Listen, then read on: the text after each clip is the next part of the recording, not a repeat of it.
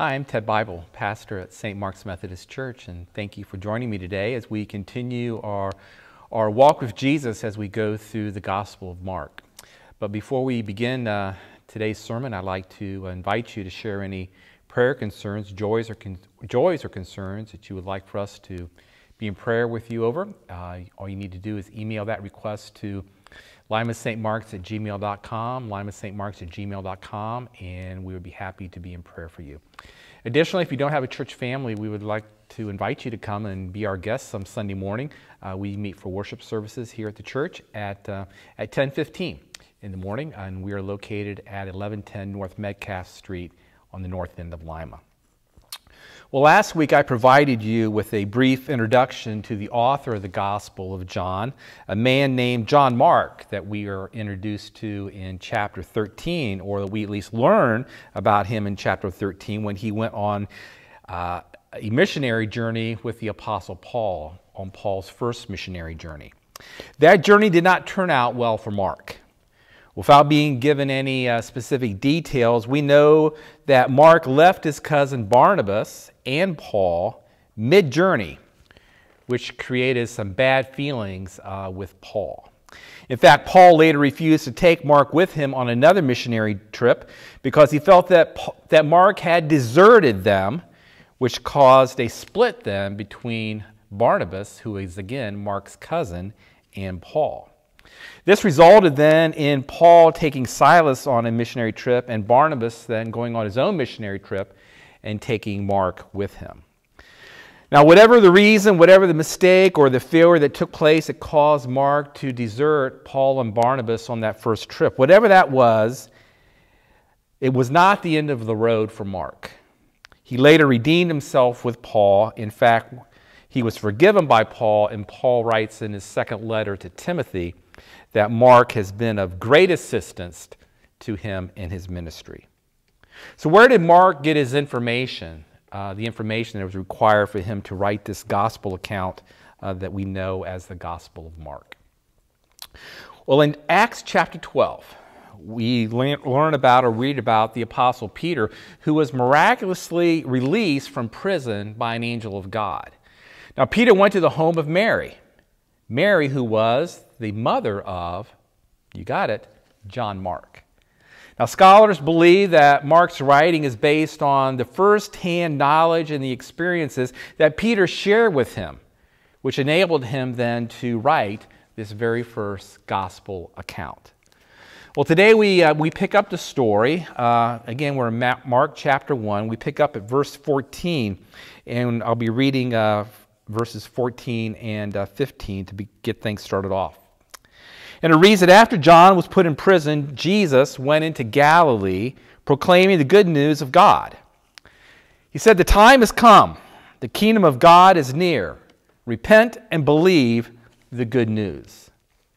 Now, I'm not going to speak about, at least not now, about the events surrounding John being put into prison, because Mark's going to address that in some specific detail. Mark's going to address that in some specific detail in chapter 6. But upon John's imprisonment, Jesus goes to the region of Galilee to begin his ministry. Now, Galilee was a large, populated area north of Judea and Jerusalem, where Jews and Gentiles lived together, although they lived in distinct and separate cities. Galilee was not a small region. According to the ancient Jewish historian Josephus, Galilee was an area of about 60 miles by 30 miles and contained over 200 villages, and it had a population of over 3 million people. So what is the good news which Jesus came to deliver? Most people would have thought that it had to do with a political kingdom that would replace the oppressive occupation of the Romans. But that was not the case. The good news that Jesus came proclaiming was the good news of peace, of truth, and of salvation. Peace was the restoration of the people's relationship with God. The truth that Jesus proclaimed was that God and His Word are always reliable. And the salvation which represents the liberty from sin and freedom to live as sons and daughters of God. Jesus said the time has come. Now, there are two ancient Greek words that can be used to translate time. One is chronos, which means chronological time, such as 10:45 a.m., for example. The other word is kairos, which means a decisive moment, a time for action. And Jesus uses that second word, kairos, when he said the time has come. He wanted people to know that the long-awaited Messiah was making himself known to the people, and that now was the time. Now was the time to take action. Now was the time for them to encounter the kingdom of God. In announcing the good news, Jesus made two demands. He told the people to repent, and he told them to believe. Now, repentance requires a life change. It requires a change of mind and a change in behavior. These changes will cause us to now realize that sin is wrong, that sin needs to be avoided, and that sin has consequences. Now, contrary to the expectations of most people of the day, Jesus brought a kingdom of love, not a kingdom of domination. He brought a kingdom of grace, not a kingdom built upon the law. He brought a kingdom of humility and not pride, and a kingdom that was not just for the Jews, but it was a kingdom available to everyone. And it was also a kingdom that had to be received voluntarily by the people. It would not be a kingdom forced upon people, not then, and certainly not now. When Jesus told the people to believe the good news, he wanted people to know what it was like to live in the kingdom. The kingdom Jesus preached about required them to trust God, taking him at his word and living in relationship with him and living in dependence upon him. Now, the rest of chapter 1, and in fact the entire book of Mark, will stress the work of Jesus and his miracles. But with this opening statement, Mark reminds us that the focus of Jesus' ministry was preaching the gospel, preaching the good news of the kingdom of God. Jesus was a preacher who did miracles. He was not a miracle worker who also preached. Reading on then, verse 16. As Jesus walked beside the Sea of Galilee, he saw Simon and his brother Andrew casting a net into the lake, for they were fishermen. "Come follow me," Jesus said, "and I will make you fishers of men." At once they left their nets, and they followed him. When he had gone a little farther, he saw James, son of Zebedee, and his brother John in a boat, preparing their nets. Without delay he called them, and they left their father Zebedee in the boat with the hired men, and they followed him. This was not the first time that Jesus had met this group of men. You can read more about that prior meeting in the Gospel of John and in chapters 1 through 4. But notice that these guys were just common men. They had no theological credentials, and they had no status in the world, and likely they had no status in their own community. Jesus met them where they were. They were working. They were fishermen. Jesus chose these men to be his disciples not for who they were, but for what Jesus could do through them. Now, as skilled fishermen, however, these men did have qualities that would serve them well as Jesus' disciples and later as his apostles. These men were courageous. They knew how to work together. They had patience, they had energy, they had stamina, they had faith, and they had tenacity. Professional fishermen were not quitters. With the invitation to "Come follow me, and I will make you fishers of men," Jesus states clearly what Christianity is all about. It is about following Jesus. At its root, Christianity is not about theological systems or rules. It's first and foremost about following Jesus, which leads to obedience to his teachings. When Jesus said that he would make them fishers of men, he is suggesting that this will be a gradual process. It's going to take some time. It's not just going to happen overnight. And Jesus called them to do what he is doing. Jesus was the greatest fisherman of men and women ever. But he wanted others to join in the work that he was doing. And it started with these 4, then it expanded to 12, then expanded from there to 72, and then thousands and thousands upon thousands throughout the centuries, leading up to today where he is still calling us to go fishing as well. Reading on then, verse 21. They went to Capernaum. And when the Sabbath came, Jesus went into the synagogue, and he began to teach. The people were amazed at his teaching because he taught them as one who had authority, not as teachers of the law. Typically, the Jewish synagogue had no set teachers. Instead, they had the custom of inviting learned guests to come and to read Scripture during the day. This custom gave Jesus the opportunity to preach, and we are told that those present were astonished at his teaching.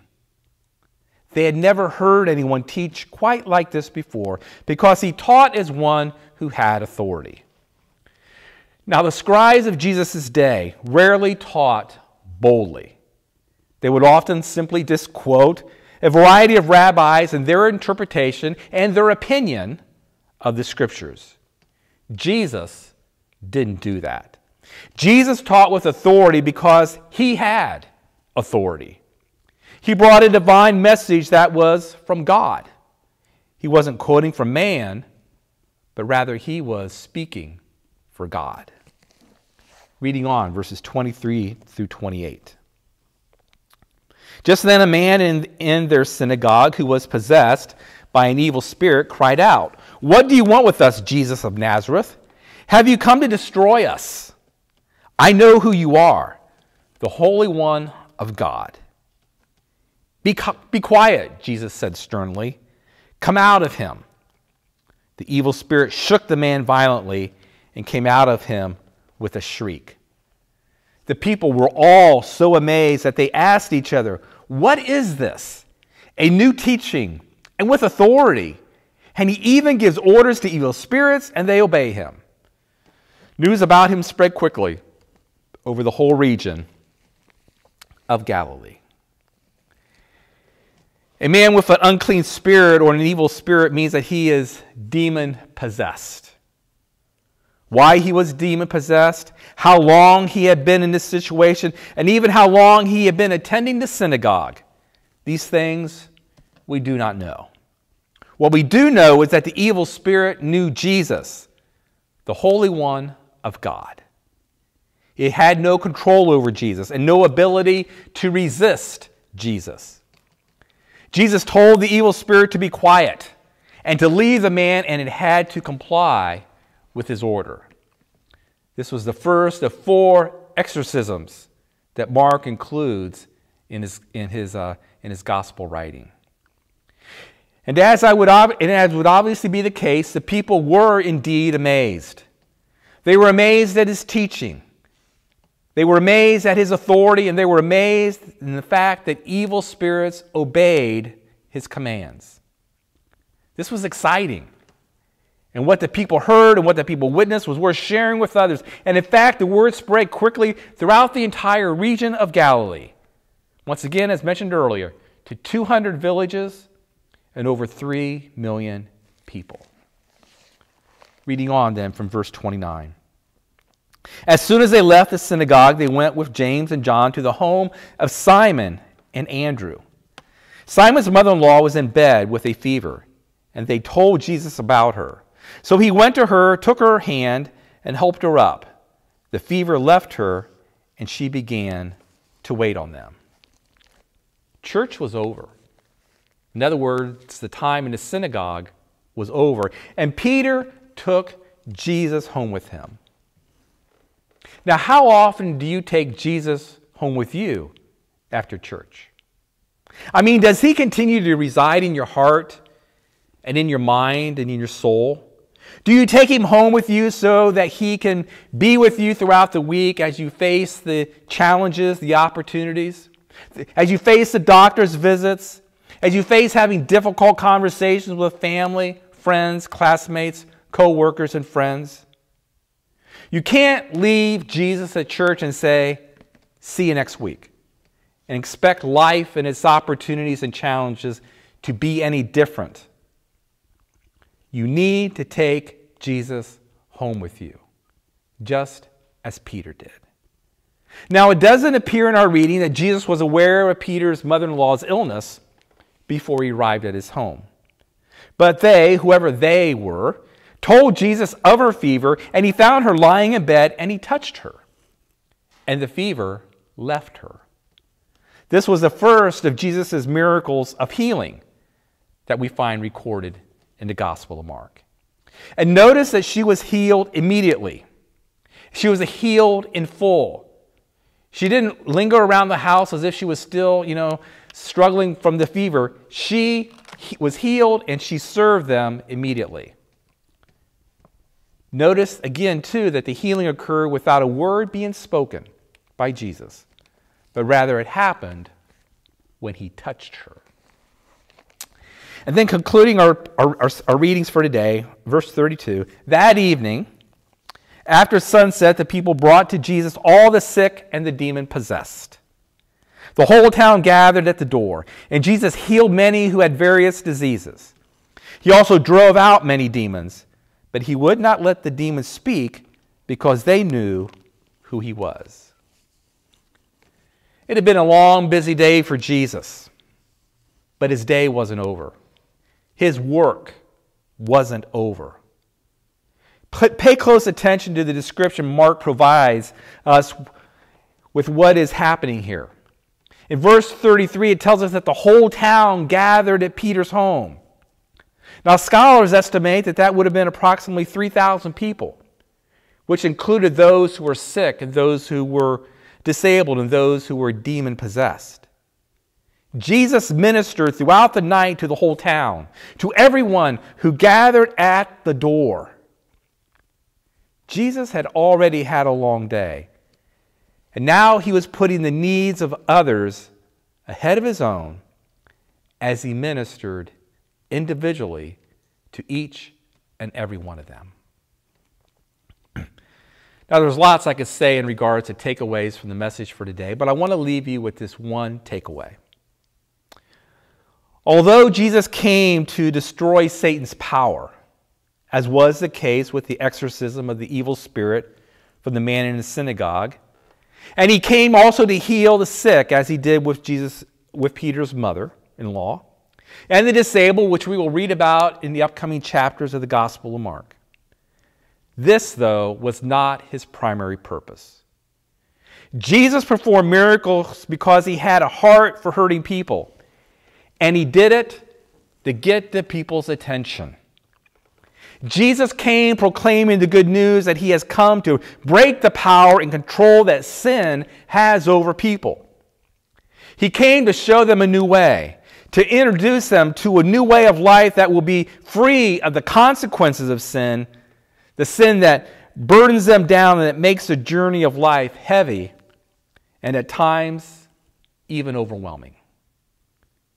Jesus brings us peace, which begins with the establishment of a relationship with the Prince of Peace, who is Jesus Christ. Now, the Jews long for freedom from Roman oppression. What are you longing to be free from? What is holding you captive? What is making your life miserable? What is overwhelming you with sadness and with grief and with despair? What is it? Well, Jesus is the answer. Jesus is the cure. Jesus is your Savior. There's a poem that I think puts this in a pretty good perspective. So as I share this with you, I just invite you to visualize what's taking place here. The film is titled Footsteps in the Sand. One night I dreamed I was walking along the beach with my Lord. Across the dark sky flash scenes from my life. For each scene, I noticed two sets of footprints in the sand, one belonging to me and one to my Lord. After the last scene of my life flashed before me, I looked back at the footsteps in the sand. I noticed that at many times along the path of my life, especially at the very lowest and the saddest times, there was only one set of footprints. This really troubled me. So I asked the Lord about it. I said, Lord, you said once I decided to follow you, you would walk with me all the way. But I noticed that during the saddest and most troublesome times of my life, there was only one set of footprints. I don't understand why. Why, when I needed you the most, would you leave me? And then he whispered to me, my precious child, the times when you saw only one set of footprints, it was then that I carried you. As we go forward from here on our various journeys of life, and as we read through the Gospel of Mark, this important truth will be repeated to us over and over and over again. Our greatest comfort and our greatest hope for today and for the future rest in Jesus Christ and rest in Jesus Christ alone.